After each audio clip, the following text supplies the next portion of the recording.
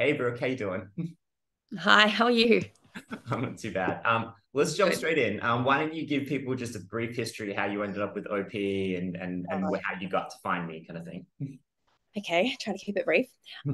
So I had my first pregnancy and baby in 2018. Um, and when I fell pregnant, I was what I thought I was relatively young. I think I was like 27 or 28 when I fell pregnant the first time.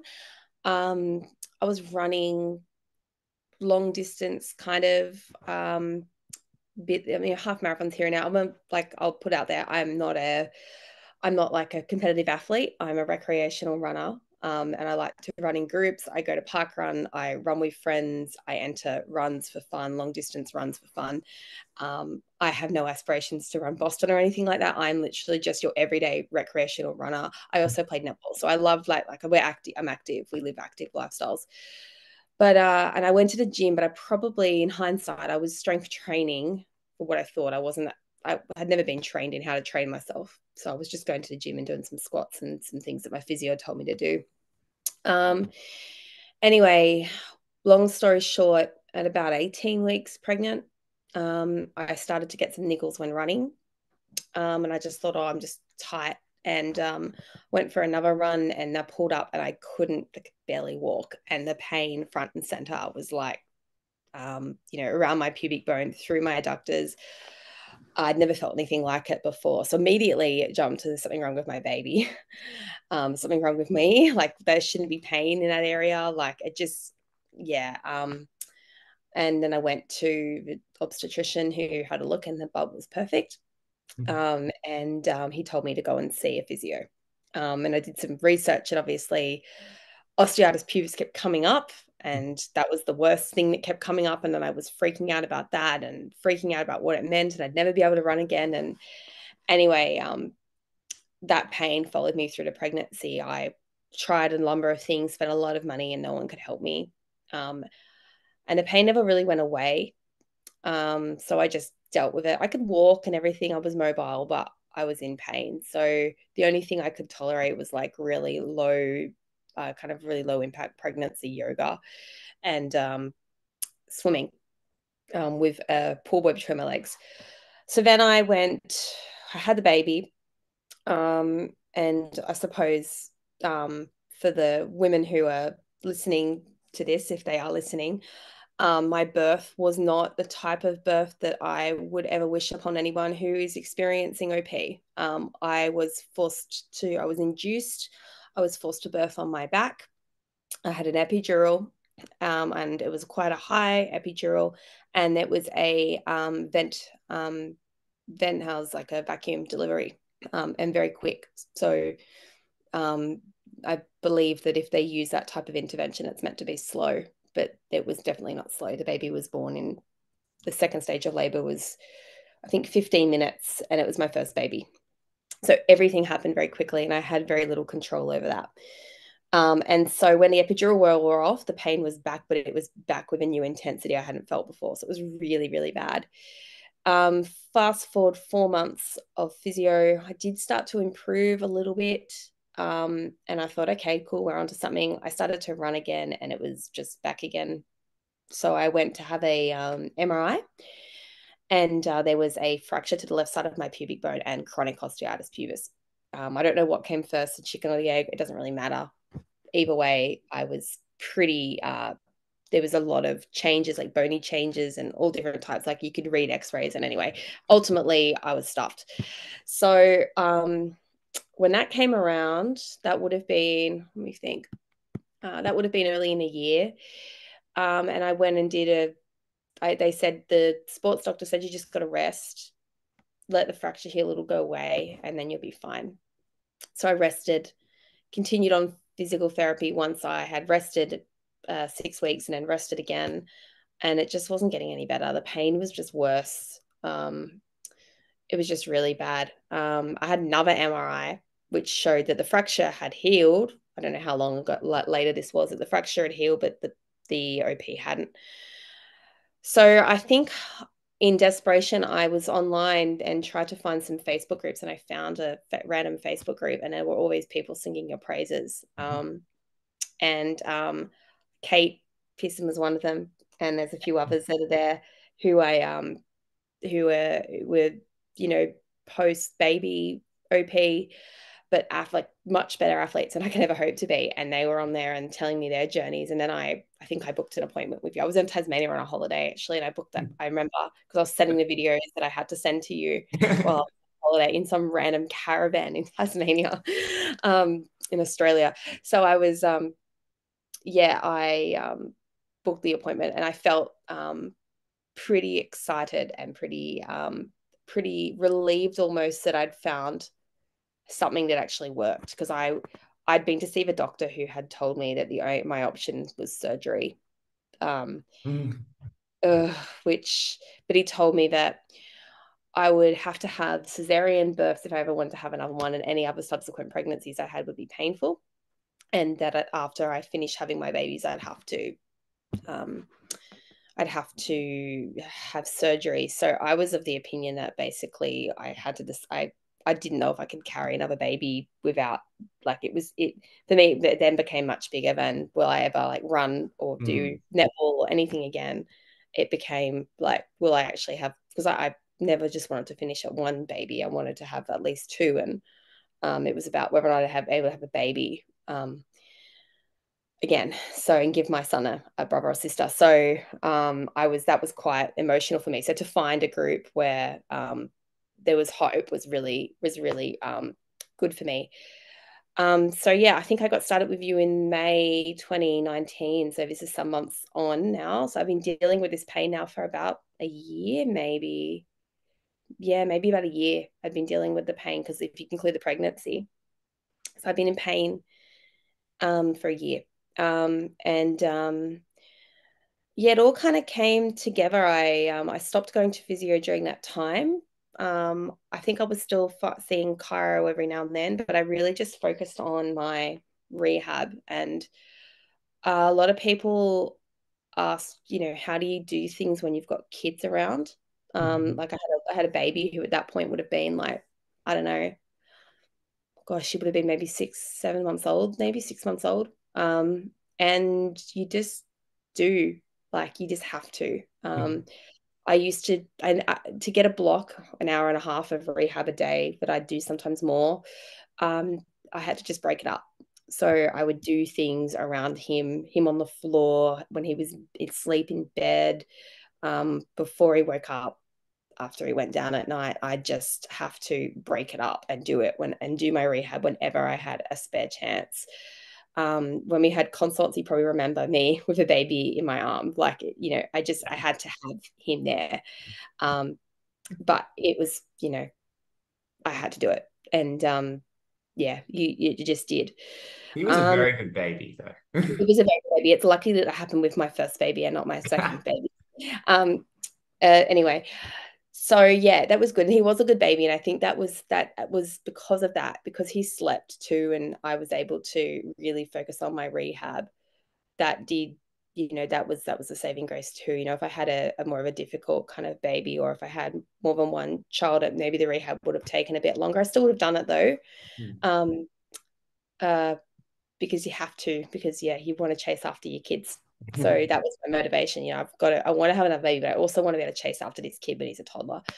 So yeah, now the rehab for me though was hard, and it took me a very long time. I think it took me, I don't know if I'm wanting a longest, but it would have taken me. I remember you telling me when I was teaching myself to run again, that later, that you gave me a time.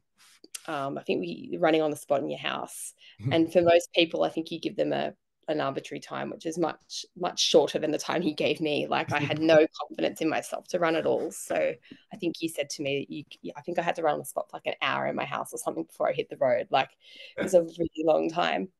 No, but also with that, it was like So like theoretically, if everyone did that in a lot of ways, that would like guarantee success. I was kind of like, oh, she'll do this if I say it. So why didn't I just make her do the thing that's most likely to lead to success, even if it's completely unreasonable? It's like, oh, Yeah. she'll do it. All right, well, cool. Like just yeah, run on the spot and things. I also felt like, oh, if you go out and you run, and the first time you run, it's not completely horrendous, you'll feel so good that it'll work. I was like, oh, it'll work out well. So it won't matter if the next two runs are really bad. If you get that first one and it is really Yeah. good, I was like, all right. So I was just like, all right, now. I just like, yeah, go for an hour. But yeah, normally it's 20 minutes.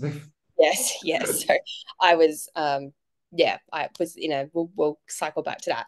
But the rehab took me a really long time. I remember starting out and I remember getting stuck on something as simple as a body squat, as like the squat. Literally, a squat just took me so long. I just could not get it right. I remember just working on that over and over and over again, trying to get that right.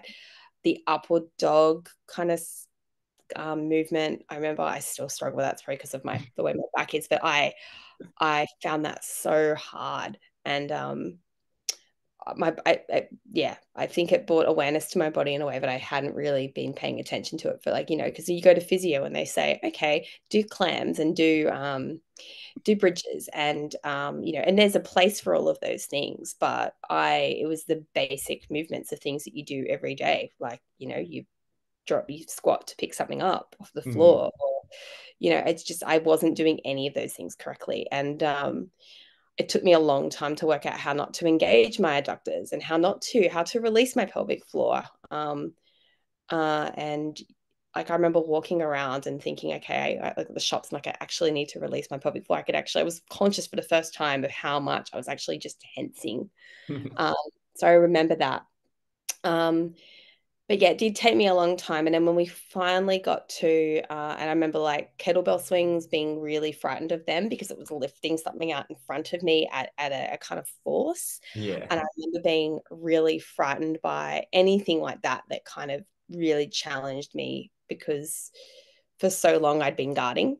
Mm. And I think it was just like I'd just been protecting basically this whole front of me. It was, um, yeah, it was. I had no confidence at this point in myself either. Like, it had been so long and no one had been able to help me, and I'd been told I'd need surgery. And so it was really, uh, it was so psychological, I think, too.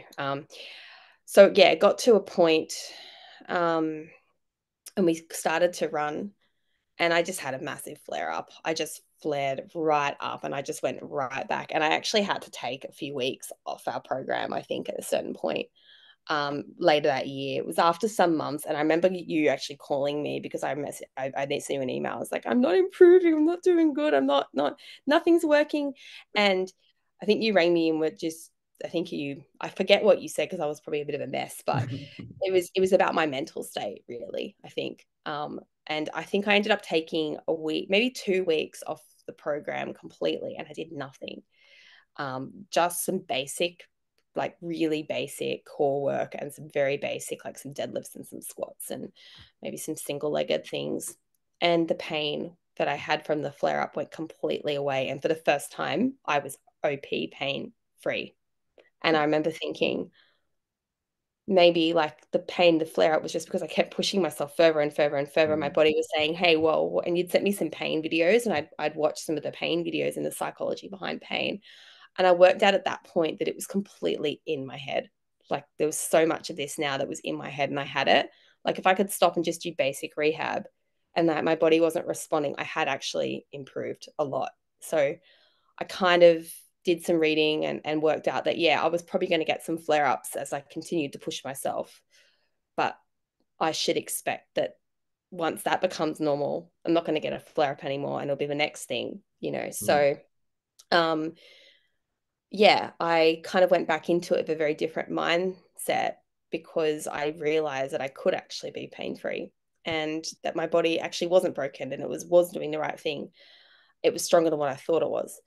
So I think we decided then we continued with the program, but you changed it up for me so that we put running on the back burner, and we just focused on progressing through all the other exercises and moving up the stages. So I was doing some pretty hard stuff that actually came after running in the program before I actually ran, because in my mind, running equaled pain. So I realize that now. So we were doing like, I was doing all the plyos, and I was doing ball slam challenge after ball slam challenge after ball slam challenge. Like I remember doing the people at the gym. I thought I was so weird. Like I was, and at that point too, I'd gone back to the gym. To this point, I hadn't actually been going to the gym. I'd been doing all my rehab at home, but at that point, I was confident enough to enter a gym space, which was a big thing for me. I was too frightened to enter into a gym space. I thought that I wasn't worthy to go into a gym because I wasn't actually working out. But then I decided, no, I'm going to go back. So I did, and I did. That was really good. So I think that actually made me feel like I was, strong enough. And, it was a mind, again, another shift of gear in my mind. And then eventually, once I kind of was doing all those plyos and wasn't getting any, and, I was box jumping and I was adding height. And I actually jumped on a big box and was doing the really quick box jumps, and I was slamming and doing all these things all together. It was and holding weights out in front of me and above my head, and it was time to start to run. So I did what you told me to do, like a good student, and I ran in my house, on the spot, around around up and down the hallway. We had a little hallway, and up and down the hallway, baby on the floor crawling behind me because it was crawling by this point. This is how long this journey's gone now. I've got a crawler who's pushing up to stand, and I think it was just getting to November or by this point of 2019. So it's been quite a road.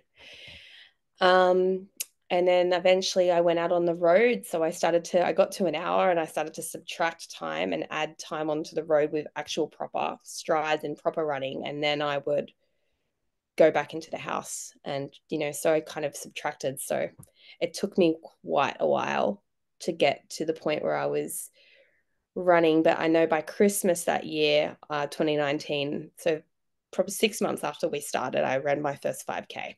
So, and I remember that because I sent you an email on Christmas Day. And I just kept going from there. So I had flare-ups. Like I had a really big flare-up, I think, in February the following year. And I couldn't get in control of that for a while, but I got a bit nervous about that. I'd been having little flare-ups here and there, but I think I just had increased my distance, and with increasing my distance and doing a few different things, I'd also started back at work full time.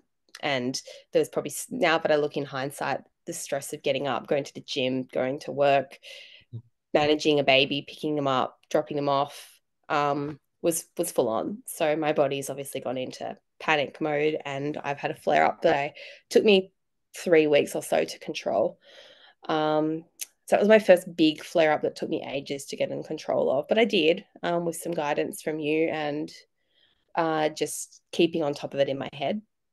Like it was just my body responding to external, pressures and circumstances, and it'll come back. So it did. And yes, I just kept adding things in. I was working out at the gym and I was doing really well. And I think by about might have been maybe by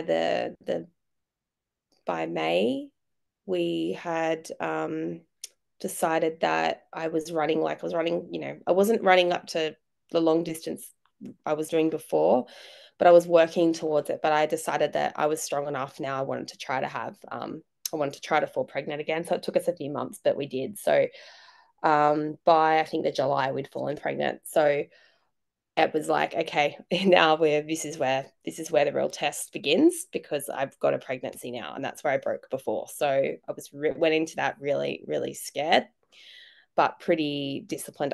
By this point, I'd found my team. So I had, obviously, I knew that I could email you and get on. We weren't obviously having sessions by then, but I knew that I could email you if I had any questions, or I think in both of the subsequent pregnancies, I've booked appointments with you and had one or two with you, plus emails to and fro.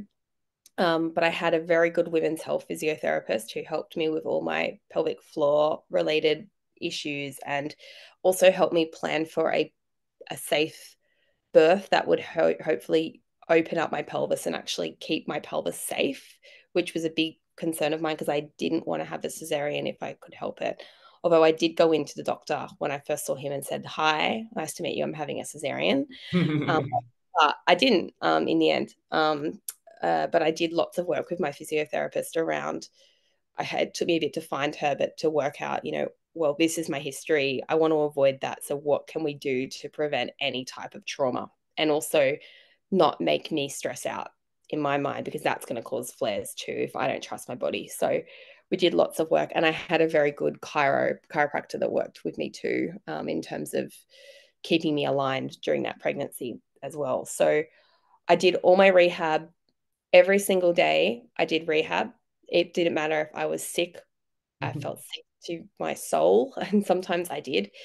I also had a toddler, so I'm running around after them. But I was like, no, I need to keep moving. So it doesn't matter if I feel sick or gross or yuck, I'm going to keep moving. So I trained myself during that pregnancy. I didn't have any kind of I wasn't a member of a gym per se. I used to use my work gym. Um, and I worked out at home because I think that was also pandemic time. Maybe no, it was pre-pandemic. It was middle pandemic. We were middle pandemic, but I still did a lot at home. So I did a mixture of kind of your rehab and other things that I had introduced that I knew my body liked, and I kept running until my body told me it was time to stop. So I think it was about 15 weeks in that pregnancy, which I stopped conservatively. Like I didn't try to push it. I think that was on your advice. If you feel anything, just stop. It's not worth trying. And it was the right thing to do. Yeah. So anyway, fast forward, I had a completely pain-free pregnancy. I wouldn't say it's niggle-free. No pregnancy is, but it was definitely pain-free. And I had an uncomplicated natural delivery. I delivered the baby completely in control with my own not on my back, on my side, and completely fine. No complications at all. I had a slight flare after that delivery. I had a slight flare after the third one too, but it went away within a few days. So I was fine. And long story short, I used your principles of rehab, and I talked to you about how to rehab after that pregnancy. I did wait 6-7 weeks before starting to add in any kind of rehab at all, apart from just some little gentle things that you advised me I could do. And then I started to do some rehab, but I didn't start running again until the 12-week mark. And again, it was very slow. I ran on the spot in my house. I started again. I started everything again, basically. You just move through it a lot quicker. So I started from stage 2 and just moved up. And that's the same thing I've done after this third pregnancy and delivery, which is just what I'm going through now. So rehabbing through that now. So, but after the second pregnancy at 12 months postpartum, I ran my first post-OP marathon, and I ran 2 marathons last year in 2022. Yeah, I ran two marathons which is, I know for a lot of people that's not a lot. A lot of people just run marathons all the time, but for me that was huge. So yeah, 2 marathons at 12 and 18 months postpartum respectively. So I was pretty proud of that. As you should be. If you compare, so Brooke, I would consider Brooke a particularly fit and athletic human being. Now, if you compare yourself to semi-professional iron women and stuff like that, yeah, you might fall a little bit short. But most human beings aren't running 2 marathons in a year, and most human beings that definitely don't work out and are as fit as you are, kind of thing. Oh, yeah. Well, anyway, that was quite good. I was really, really proud of myself. And actually, when I ran that marathon, I was like crying before I'd even started it. I was like, I can't believe, I still get teary thinking about that. I was so proud of myself just for even getting to that point. It was just, it was very overwhelming actually, because I thought that I wouldn't ever do that again. I didn't think I'd ever be able to, walk around the shopping center for for a couple of hours and just aimlessly and not be in pain. So, to kind of get through that was just it's honestly it's up there at one of the highlights. I don't think there'll ever be a moment that will be that. And that was before I'd even bloody started the thing. So when I actually finished the thing, I cried for a week. I was a mess. I cried and I cried. And there's pictures of me just crying. And the time wasn't particularly impressive. I run conservatively, but um, I just felt like so, yeah, just so lucky to have been able to kind of go through your program and to have found your program and to, because it literally gave me back something I loved.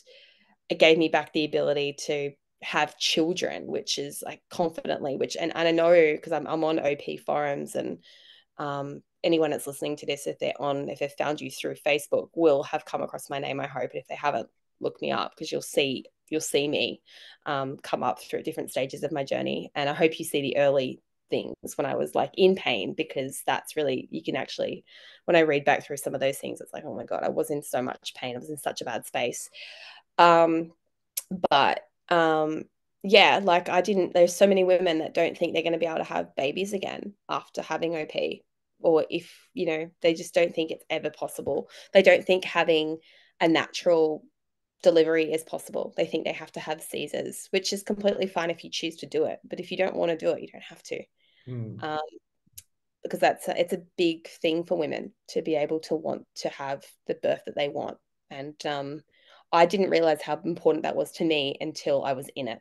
But it was actually really important to me to have control and to want to do that. And yeah, so yeah, that gave me back confidence to have more babies. I honestly don't know if I hadn't found your program. I honestly don't know if I would have had my next two boys. Like, because But I refuse to believe that because I think you would have found a way either way. But maybe, but I was pretty lost. And I mean, it's yeah, because I've got on now to have two more boys. So I've got three children altogether now. We're very much done now. But we're done not because of OP, because we literally can't manage anymore. But yeah, I honestly it would have taken me a lot of, I mean, I would have probably found a way, but I don't know how. So I'm glad that yeah, I got to have the age gap I wanted. I've got my three boys, and I had pain free, and I have had niggles. I'm not gonna, I think bodies are, it's one thing with, I'd say that I would say that I'm cured of my OP, but that doesn't necessarily mean that it's ever going to leave me. Like I have niggles, as you know. I've had one recently after kind of coming back from this pregnancy. Um, but I can control them now. Like I've got the tools. So I feel like I would say that I'm cured, but I think what your program has taught me is how to keep, to what the reason I'm cured is because I know how to manage it now. And if I don't know how to manage it, I know that I've got a team of people around me who can help me troubleshoot. And I'm pretty good at troubleshooting my own problems, but I know that I can reach out if I can't. But it's a never, it's the body is consistently changing, and you can't retain perfection all the time. So you've got to, it's just something I've always going to have to work with, and I'm cool with that. Like that's fine. Because yeah, you've always got to work at your body anyway, so you may as well, yeah, everyone's got to work at their body. So and if it's feeling good, right, then you're gonna push it harder. And so when you push it harder, it's something's gonna niggle at that point. Then it's like, yeah.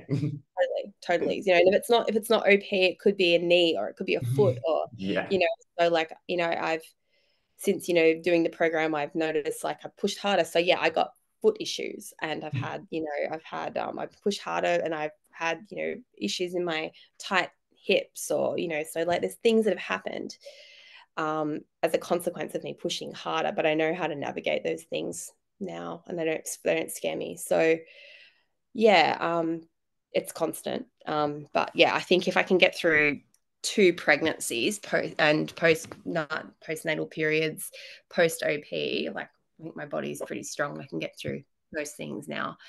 I've got pretty good confidence in my body now, and that's when I go and see like my physios, or who I won't see as much now that I'm not having any more babies. But when I go and see people, they tend to say, your body, you decide. Like my trainers at the gym, I'm on a pretty, I go to a gym now, and I actually have a program that I follow now, and trainers that I follow, as opposed to training myself. I now have confidence in being able to kind of go into programs and exercise in those kind of environments. And they also like can just see from the way that I train, I've got pretty good discipline. And I learned that from the program too, if something doesn't feel right, I don't do it. I do it my own way because I know that I kind of know how to navigate that. So they have full trust in me to be able to navigate that. And they've said that to me. You've got really good discipline, and my form is quite good. And I think I learned that from the program. So I seem to know a lot more than a lot of other people do about the body. And yeah, so I have good education too. Like I've learned a lot.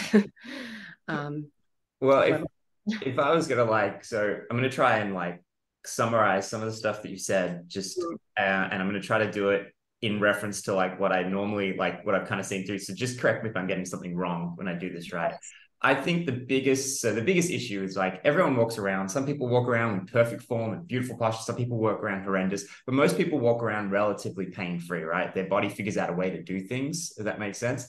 And then I think when you get your first chronic serious injury, like, you know what I mean? Like the one, like, I think the most jarring thing can be, and again, you're not a professional athlete, but you're still a good athlete. Like to go from my body's fine, I can go to netball and push myself. I can go to the gym and push myself. Do you know what I mean? Like, and I'm not the person who finishes last, and I'm not falling over and things.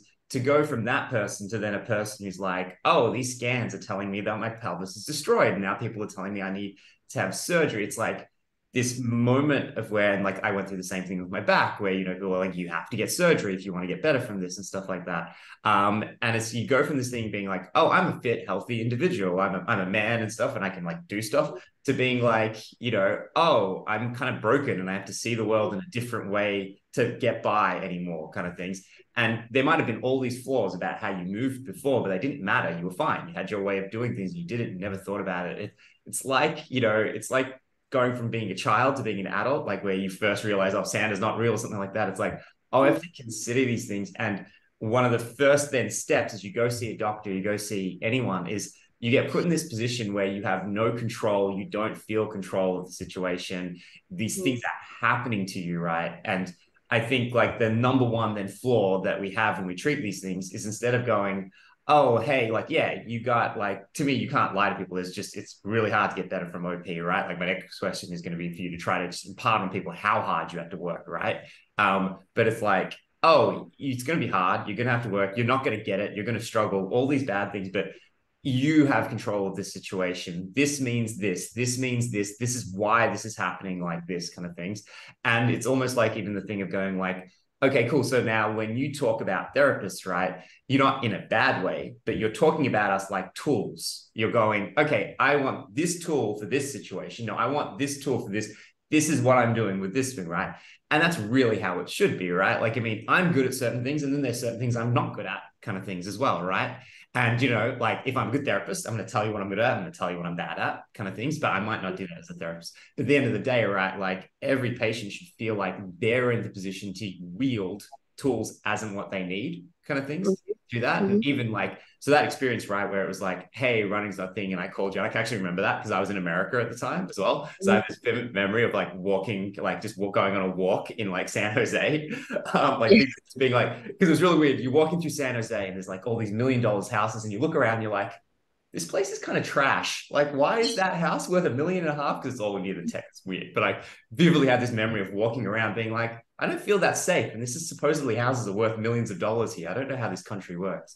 But yeah, I can remember. But even that is kind of going, hey, yeah, I like to do things in a certain order, but that's not working. So cool, let's talk about this and figure out like, you know, like what you need at the end of the day. And again, like, you know, if you said to me in stage 3, I want to run, I would have been like, and normally you run at stage 7, anyone watching this, I would have been like, hey, like, hey, cool, you can do that. That's fine. But these are the risks. This is what could happen, sort of things. And this is what you should not so much expect, because like, you know, no therapist should have the arrogance to really be able to predict what's going to happen definitively. But it's kind of going, hey, if you're going to run, then, hey, this is what could happen. This is what things, and, you know, if this happens, this is how you should interpret it. So if you run at stage 3 and you get some pain, it's like, hey, don't worry about it. It's not the end of the world, but you can't expect like that to be a reflection of how well you're doing on your rehab, because you're doing something you're not ready for, right? But at the same token, if you at stage 3 had told me, hey, I'm not doing well mentally right now, my head's not working, I can't focus on my rehab, and I'm going to go, hey, is it because you're not running? Hey, is it because you're not exercising? Is it because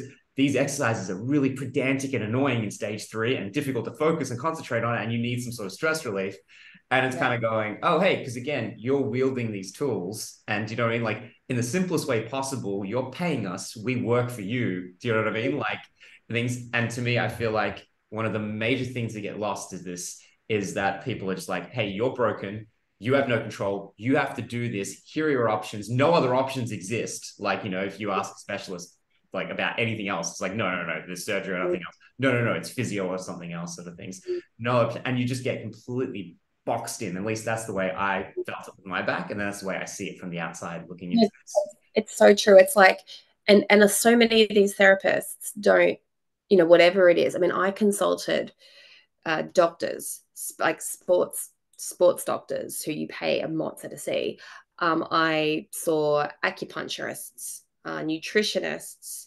I had a cortisone injection into my pubic bone, which would have been the most horrendous thing I think I've ever done, and the most exposed I've ever felt in my life, by the way. That was horrible. I've done so many things, countless things, Bowen therapy, like so many different things. And so many of those therapists and those doctors, it was none of it chiropractors. So many of them didn't actually even ask me what it is I wanted out of working with them. They didn't ask me what being able to do A, B, C, and D meant to me. They didn't ask me what the pain meant to me. And what I wanted to do with no one really cared what I wanted to do. It was like, well, you can't run. Scrap it. You're going to have surgery. We can't help you. Just keep coming back 8 or 9, 10 times. I mean, it was a chiropractor that tried to schedule me in for treatments for twice a week, every week for an unlimited amount of time. I think it was by the 4th week I realized that he had no understanding of what was going on for me, because my sister was also going to see him for a different issue, and she told me he was doing exactly the same thing that he was doing to me. So it was like nobody actually, so many of these therapists they think you're a one size fits all, and they don't actually talk to you about your thoughts, your feelings, how certain exercises make you feel, what it is you want out of it, what it means to you as a human being. Which is, why I think like when you called me that day and we were talking about our options and we decided to change the sequence up, well, you decided on my behalf to change the sequence up. Like that was you listening to me and hearing that I wasn't in the headspace to be able to manage that. Like my body was ready for it, but my mind wasn't. And you got that. Whereas so many different therapists would say, well, you're getting pain when you're running, don't run. So I think that, there's definitely, you definitely got to find the right people to support you in that.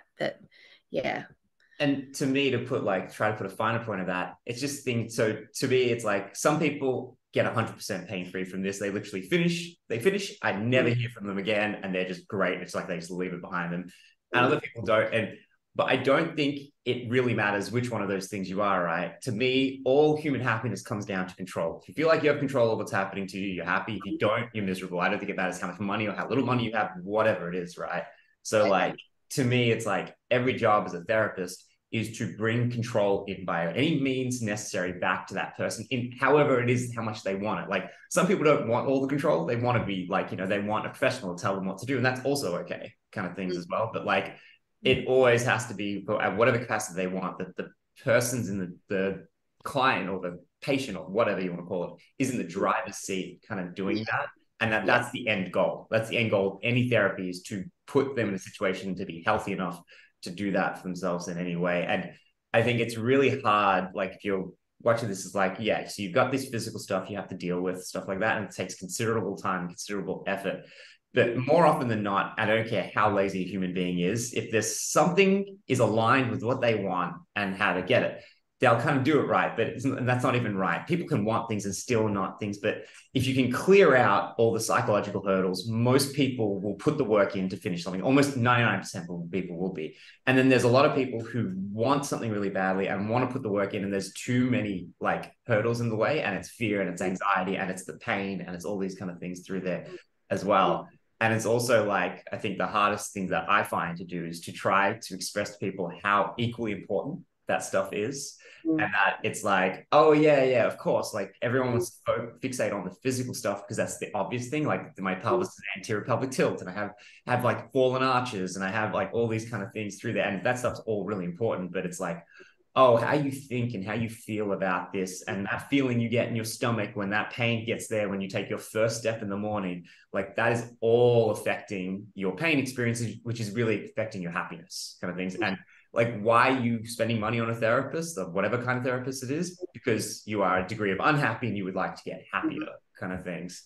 And yeah, that's so hard to kind of get across as well, because it's like, oh, that's equally as important. And like, you know, I literally sometimes have people who feel like they don't have a right to talk about, like, you know, oh, that they're unhappy and suffering, that they should just be grateful that, like, you know, they're not worse than someone else and stuff like that. And it's like, oh, that's so incredibly unfair, because yeah, there are people a lot worse than you. There are also people a lot better than you. You have a right to be pissed off that you're not like them, kind of thing. Yeah, I know. It's all relative. Like if you're getting out of bed and you're getting pain on your first step in the morning, like no one else can feel that pain. That's your pain. Yeah. And Yeah. you know, you live in your body. So well, even like one of my favorite reasons is like, so you run a marathon, right? You finish it. Like the beautiful thing I love about marathons, triathlons, all that stuff, right? Is they're these incredible individual sports, right? Like, which have downsides, right? You know, netball's amazing, basketball's amazing. You get to share it with other people. But in your head, it is the most important thing in the world. And to the rest of the world, no one cares. But, and you know this logically, but it doesn't matter when you're on that race, when you finish that thing, it just doesn't matter. It's like a magical trick where your brain believes the delusion and you just think it's the most important thing in the world. And it's just wonderful and it's great and it's amazing. But the problem is, right, is that like, so you finish a marathon, you get your time. Some people will be like, oh my God, you finished a marathon. It's amazing. Oh my God, you finished a marathon in like X amount of time. That's amazing. And then there'll be people who are like, well, I know so-and-so who did it in this amount of time, right? Like there's this whole spectrum of people, but no one will really truly understand that it's like, I didn't just finish a marathon. I came back from scarring on my pelvis and a stress fracture and sitting down and trying to do a body squat for 1,000,000 hours because my pelvis just would not rotate the right way and all these things. And no one ever gets to acknowledge that. And it's like my favorite thing of doing these things now, because like I don't really have to do them anymore kind of things, is I like doing them because it's just like, oh, someone should get to hear this story. And if this story helps someone else get their own story, well, that is this beautiful thing that just keeps giving and giving and giving, right? But like, yeah, it's just like no one will get it. And even though people will watch this, people will go through it, no one will truly get it, what you have to go through, but you kind of things. No. Yeah. And it's like, that's why when I was at that marathon start line, I was crying before I even started because I remembered doing that body squat for hours. I remember sitting in my bedroom in a little house we lived in and trying so hard to do, I think it was the upward dog and to get that right. I remember being on holidays in Darwin on tiled floor. I tried to pad down because we were in a little hotel room with a baby sleeping behind on the other side of the bed, doing like bird dogs over and over and over again while he slept, like, you know, just because I had to get it done. And well, you didn't have to get it done. You wanted to get it done. I wanted to. And it's just, and I'm like, I guess, I've had to do this now. I mean, I did the big rehab, the big effort. Obviously, when I first started with you I think it was like 6 months I was working at it. Like it took me a really long time. There was a break in the middle, granted, but it took me a long time. And I have learnt from you, and I think from looking at when I was reading about OP, I think on your website and looking at some of the other testimonials, like, you know, OP post-pregnancy is often the more complicated than, you know, OP for you know, a sports related OP or, you know, something that's come on through someone playing, you know, football or something. For women who have had babies, it can be a lot longer and a lot more variable because you've got hormones in play and obviously the physiology of just having babies changes things too. So I did expect it to take longer, and it did. It took me a while, and that was partly physical, but a lot of it was emotional and me not being ready, you know, just to introduce things when they were coming, because it is really hard work, particularly if you've been sitting on your OP for a year like I had been. because, for no fault of my own, but I've been dealing with that pain for a year, and then all of a sudden I'm doing things that I hadn't been doing. And I took hours and hours and hours and videos, and just constant videos, and asking my husband to take videos, and me buying things and tripods and putting them in weird places, and tears because I couldn't get things right. And, I think there were days when I threw things across, thoroughbreds across the hallway, and, just because I was just over it. Like, it just, because they are finicky. They are really Mm. finicky exercises, and you need to focus. And it's really hard to focus sometimes when you're in your head, you're in your own head, and you're, your own, I'm my own worst critic. I still am. But you've also got little people around you who also need you. And that can be really hard too. I know there'll probably be maybe some other mums who are listening to this who might be reluctant to get started. Your kids are not a reason not to get started. They're actually a good reason to get started. But they are a variable in your way that you need to kind of work out how you can keep going around them, because they do need you. So I've come back, obviously. I've had to start my rehab again post having these other two babies. It takes a lot quicker. Like, you're not going through, my body doesn't have that same pain response anymore. And I don't consider myself to have OP anymore, but I still rehab myself like I did. And the next, like, these two times, I've actually, because I've got more children, I've taken myself off to a gym environment until COVID stopped that the second time, but to actually go and do my rehab. I'd still do some rehab at home, but to do a bulk of rehab on my own where I could really focus.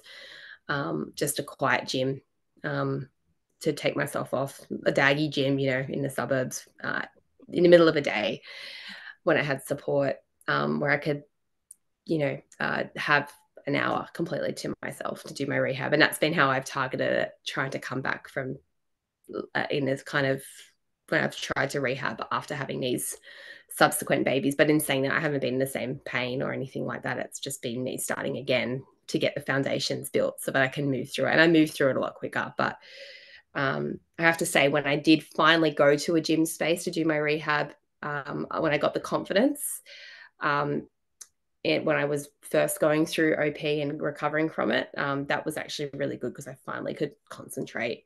And I found a gym in the creation, put the baby in the creation, get one. So that was quite good. But yeah, it's hard work. It is really, really hard work. Blood, sweat, and tears, I think they say. And yeah, I don't got blood, but I definitely sweat, and I cried. I cried a lot. So I think you paid the price in sweat, tears, and emotional anguish.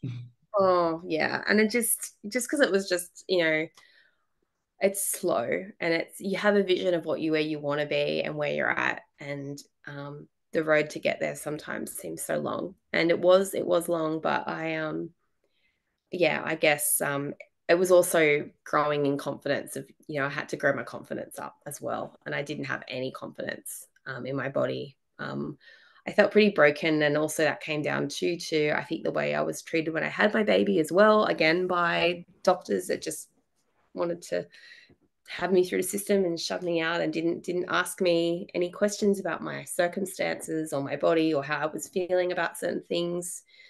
And so, yeah, I was a bit broken by lots of things, lots of medical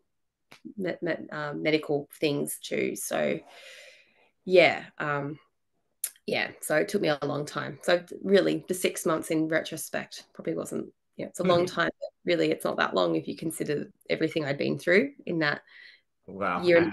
and that versus the rest of your life as well. It's not that long. Yeah, it was, and I know too, like, a lot of people say that it's a costly program. It is, it's a lot of money, but it's worth every single cent. Like, because now I have a functioning body, that I know the tools. I have tools that I can use to, help when I've got a niggle, or I feel like my pelvis isn't holding up very well on the run, or when I'm trying to do something in particular, I can troubleshoot that.